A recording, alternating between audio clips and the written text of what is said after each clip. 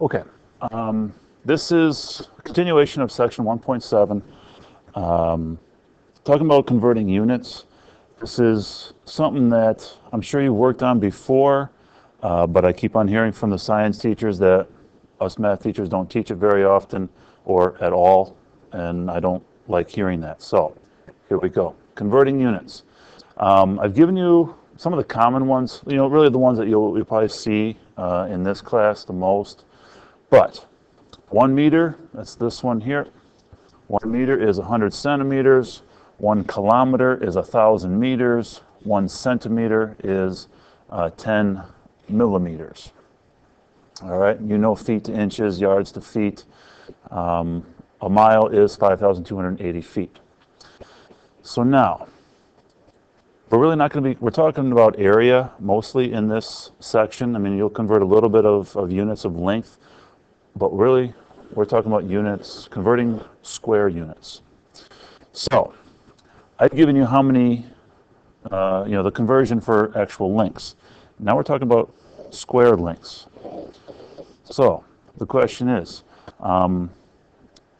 if you have a square that is 1 meter by 1 meter, the question is, the area of this thing is 1 square meter.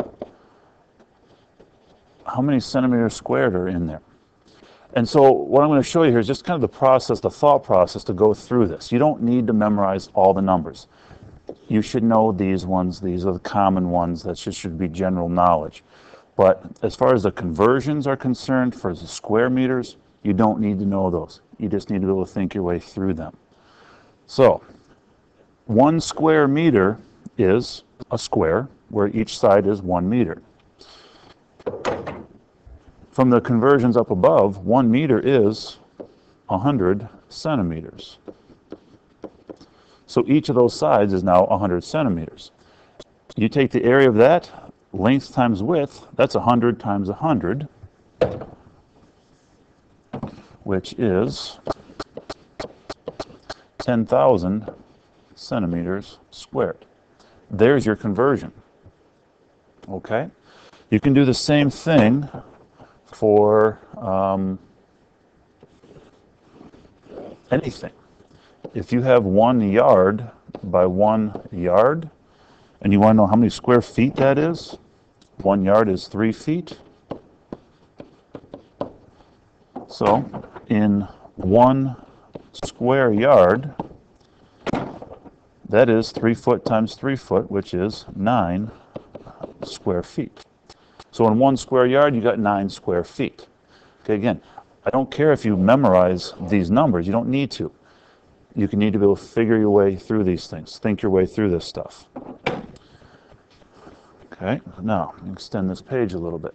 To do these kind of problems, like it says up here, use equal proportions. All right. So, the question is, we have 72 square centimeters. How many square meters is that? All right, what we're going to do is set up proportions. 72 centimeters squared to X number of meters squared. So, if we have 1 meter by 1 meter, that's 100 centimeters by 100 centimeters. I know the picture's right up there in the upper left. We just did it. But again, it's a thought process. You don't need to memorize the numbers, but you just think your way through these things. So what I have is 1 square meter is equal to the 10,000 centimeters squared. Okay, equal proportions. What I've set up here is centimeters squared over meters squared. I'm going to do the same thing over here. I got 10,000 centimeters squared is the same thing as 1 meter squared. And this is how we're going to solve it. We're trying to figure out x. So you got a fraction equal to a fraction, cross multiply. 72 times 1 equals x times 10,000. Almost put an extra 0. We're solving for x, so divide by the 10,000. So what we get is x equals, and let's see, we're dividing by 10,000, so we move that decimal 4 places. 1, 2, 3, 4. 0.0072 meters squared. Okay, that's how these things work. So for this next example here, let me try to move this up a little bit. Okay, 14 square yards. Want to know how many square feet that is. Again, I don't expect you to know the conversions, but I expect you to be able to think your way through this. If we have 1 yard by 1 yard square, that is 1 square yard. 1 yard has 3 feet. So what we have is 9 square feet. Once we know that number, now we can start setting up our equal proportions. 14 yards squared over x number of square feet equals 1 square yard to 9 square feet. Cross multiply. So we're going to have those multiplied together and those multiplied together. 9 times 14 is 126.